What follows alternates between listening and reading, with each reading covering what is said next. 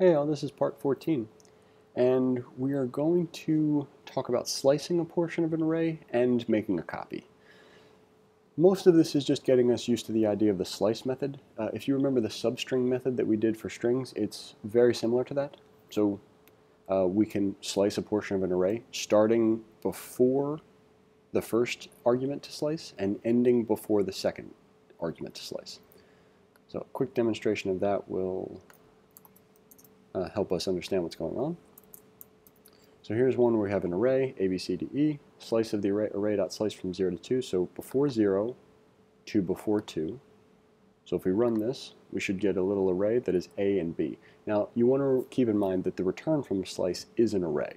So this expression is going to evaluate to an array, but it does not actually affect the array. And we'll have a look at that in more detail in a moment. So here's another example. And for this one, we're going to do a couple of different ways to do the same thing. So the first one is going to be, and let's move this to a second line, and move this to a second line. And what we'll do is we'll comment out, or we'll uncomment each one of those. And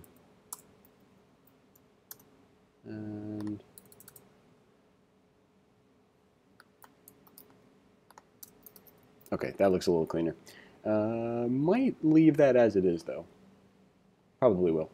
So the array in question hasn't changed. Slice of array 2 is going to be array.slice from 2 to 5. So starting before index 2 to before index 5. Now index 5 would actually be here, basically beyond where the array ends, because this is index 4. So essentially what that means is slice the rest of the array, like slice from index 2 to the end of the array, because if the array ends at index 4, slicing to index 5, by the way slice works, gives us the entire array from that point. So let's see this in action. First one will show us CDE, and then it also is proving that we're not changing the original array. Splice does. So slice does not change the array that it's called on, splice does. If you're curious what that's called, this is called a non-destructive method, meaning that it doesn't do it in place. Splice is a destructive method, meaning that it actually changes the array in question, and in something called in place. So now we're going to show a couple of other different versions. We can always do this. We can always say 2 to 5. But let's say that we just want to cut from before 2 to the end of the array without really knowing how long the end of the array is. We can either just say 2, and it's going to assume that we want to go from before index 2 to the rest of the array. So we'll see that. And the other version is that we could say to the array.length. Because arrays are 0 indexed, the length of the array will always represent an index that is one past where the array ends, meaning that we'll use that to cut the rest of the array. Excellent. And finally, if we do not pass any arguments to slice, we can make a copy of the array. One of those things where it might come up, this is how you do it. Let's talk about some examples that are a little bit more, they have some context. So we have some altitudes along a hiking trail. So let's say you go to a trail, there's a list of, hey, here's the mile markers, and here's the altitude at each mile marker. And so then you could describe today's hike as going from before mile marker at index 1 to before the mile marker at index 4. So if we run this, we'll see that if we're going from before 1, we're going to get 70, and then to before 4 is going to be here. So from before 1 to before 4 gives us this 70, 100, 170. And again, the original array is not affected by our call to slice. Not really super possible to come up with a great reason why we need to make a copy, at least right now. There's just not enough that you know about what we're going to do with JavaScript to create a really solid example of this. Well, that's probably not true. I just didn't think of one. So here's a list of vegetables, and then we're going to create a copy of that list. Done and done. Now let's jump into the coding challenge. There's actually going to be two. One is we're going to use slice in general. The other is we're going to make a copy. So for the first one, we're going to read the problem out loud.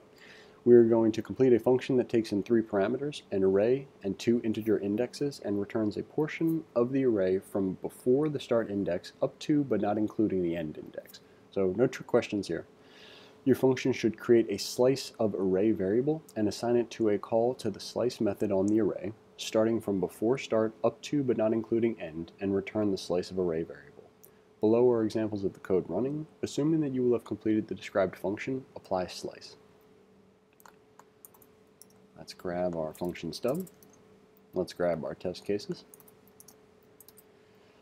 Create a slice of array variable. Assign it to a call to slice from before start. So whatever the first argument, it's going to start cutting or slicing before that, and it's going to end the slice just before the end index, which is what the problem's asking for. Again, no trick questions. We're not really working on the whole like, oh, you need to go past where we said you needed to go to. Eventually we will though. So return slice of array.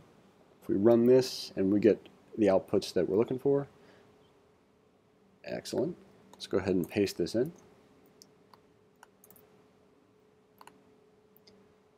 Looking good. Well, let's not rush off.